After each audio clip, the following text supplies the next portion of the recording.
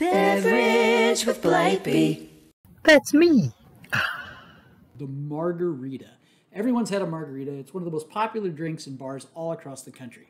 And it came from an older drink that is one of my favorite called the sidecar.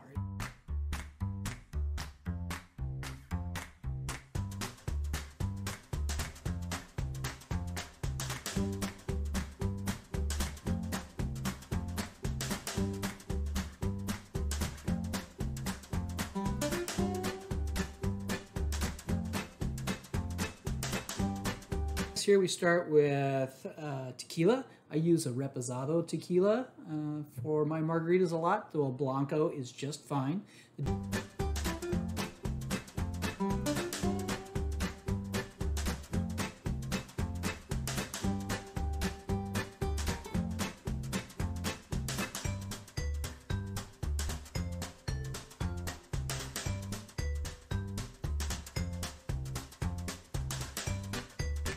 We also are using an orange liqueur. In this case, we are using triple sec. Though there are plenty of orange liqueurs out there you can use. Cointreau makes a very nice margarita, a little more upscale. Grand Marnier, Grand Gala, Curacao in both its white and blue forms. All kinds of orange liqueurs. They have slightly different flavor profiles, so you can use whichever one you're happiest with in your drink. And of course, we're going to use some fresh limes, for fresh lime juice, and a little bit of simple syrup, which I forgot to take out of the fridge, but a little bit of simple syrup. And some people use this. This is a sweet and sour mix. You can get it at the store. Very popular. A lot of chain restaurants use a sweet and sour mix. Either they buy from like master mixes like this one, or they might have a proprietary one that they make. Makes an okay margarita. If you like it, drink it. I am not here to tell anybody not to drink something. If you like it, that's the way it should be made. That's how you should do it. What I try to do here is to show you how things are made and why they are made traditionally the way they are. And that way, if you know that and you're solid with the reasons why a drink is the way it is, you can change it. You can break the rules to make it yours. These things tend to be a little too sugary for the most part. I think it ruins a cocktail like the margarita. It's too sweet. Master of Mixes actually is not super sweet, but like many other sweet and sour mixes, what it is it's a very lemon juice heavy. Tastes a lot like lemons. And that's not what's in a margarita. What's in a margarita? Limes. That's right, limes.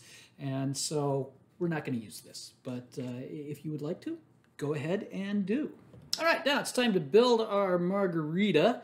And you can see I have sliced our limes. I've cut one of them in half, and I'm going to juice it. Just put that half down there on that tower, spin it around, and the grooves there are going to take out all of the juice and leave you with an empty husk, which you then throw in the trash. And I'm going to juice the other lime there. The other one I've cut into sections. I actually juiced half of it, but I cut it into 6 sections because I'm going to make 2 drinks, so I cut 2 garnishes. And then the third wedge we're actually going to use to wet the rim of the glass so you can stick all of that salt that's there for a garnish. And you can see that here I've wedged 2 for garnishes. You'll see how that's done in a second, and another one here to wet the rims of the glass. Now, to get our cocktail glass ready, we're going to take a lime that we cut, the lime wedge. We're going to rub it on half of the rim, and we have our dish of salt here. We'll just roll that salt along the rim.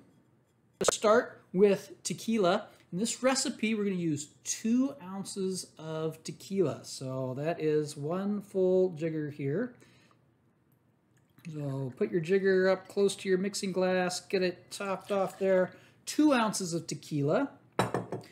Now we are going to use half that much fresh lime juice. So we're going to use 1 ounce of the fresh lime juice. And here we can pour that right in the other side of the jigger. You get the lime juice there. Now we're going to use 1/4 of the amount of tequila in both the orange liqueur and our simple syrup. So our orange liqueur, our triple sec, we are going to use 1/2 ounce. And we're doing 1/2 ounce of simple syrup.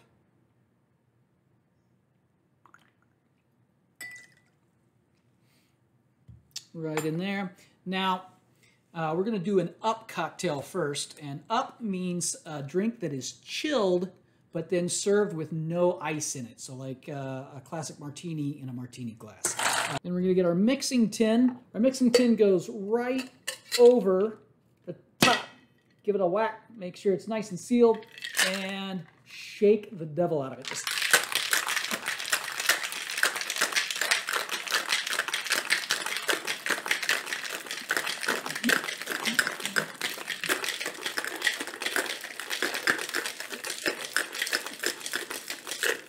don't be afraid to shake it for a long time. It chills it. It gets the proper amount of ice melted in that drink. To separate your Boston strainer, you want to give it it's a little thin metal one. A little old. There we go. Give it a whack on the side gently so you don't break anything until it comes off. We are going to use our Hawthorne strainer for that. That's the one with the little wires on it. Goes right over our cocktail glass. And we are also going to use a tea strainer because a little bit of that pulp will get into our cocktail through the Hawthorne strainer, but that tea strainer is going to catch all of that other pulp and make for a nice clear margarita. So I like my up drinks to be super, super clear. I think it's prettier. So that is why I use a tea strainer on that.